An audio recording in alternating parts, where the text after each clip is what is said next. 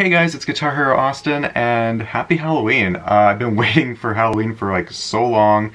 The month of October actually felt really long this year. I don't know why, but October is literally my favorite month of the year because it's so creepy and really fun. And today I thought I would tell 3 creepy true ghost stories that I found on the internet, obviously. I'm gonna read them off my phone to you guys. I picked 3 because they're really short, so yeah, hope you guys enjoy them. So this one is called Cabin in the Woods. So here we go. Cabin in the Woods. The first time I moved away from home, I lived in an old cabin-like house that I rented really cheap. I never had a good night's sleep there. I always tossed and turned and woke up several times during the night. But it wasn't until after a few weeks things started to get weird. In the beginning, it was just small things that I didn't really think too much about, like keys missing and cups and plates not being there where I thought I had left them. Then I started waking up in the morning to find various drawers opened and things laying around like someone had been in a hurry searching for something. I even came home to a wide open main door and decided to change the locks. Oh my gosh.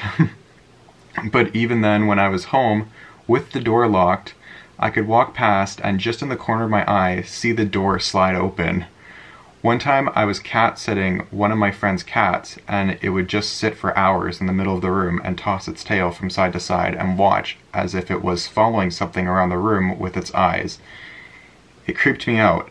If only you can imagine what it felt like to see the cat slowly following something that floats randomly around the room and finally stop right beside you.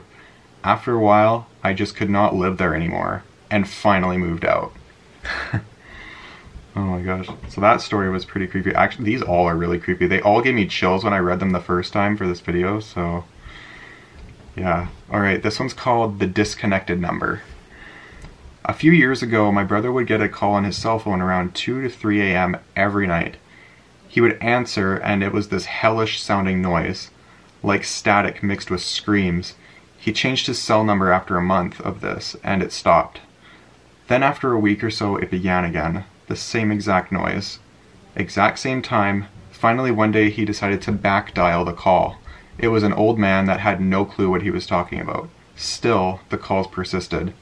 If he didn't answer, it would call a few more times. No messages were left. He decided to say screw it, ended his contract with his phone company, switched to a new one, and then got another new number.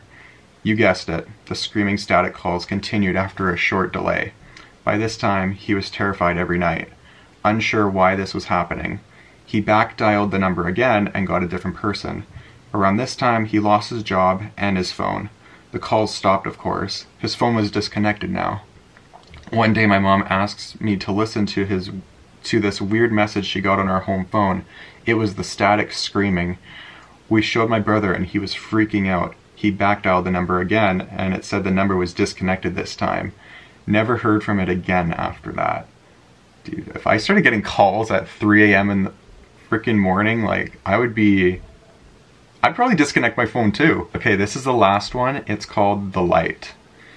My wife's mother passed away in 2003 from cancer. After the funeral, family and friends gathered at her house for a final celebration of her life.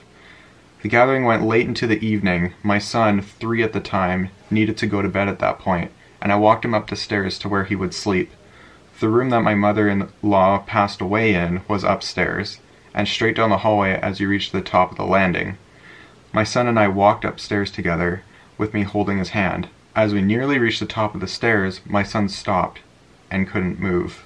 At that point, which he could just see down the hall, he was staring straight down... Wait, what? At the point which he could just see down the hall. He was staring straight down the hall. I looked at him, then down the hall to an open doorway to a completely dark room. He just stared, and would not move any further. I asked him, "Buddy, are you okay?" His response was, "Daddy, the light scares me." I looked again down the hallway, where he was staring into the darkness. "Buddy, you see a light?" "Yes, Daddy, it scares me." I promptly picked him up and went back downstairs. To this day, the hairs still stand on the back of my neck when I think of it. Oh my god. So those are some really creepy stories I thought I'd read on here today. Those are the end of them. I'm trying to also film some more paranormal locations for you guys in more upcoming videos. So yeah, eventually there will be more paranormal videos, obviously, like going to haunted locations and stuff.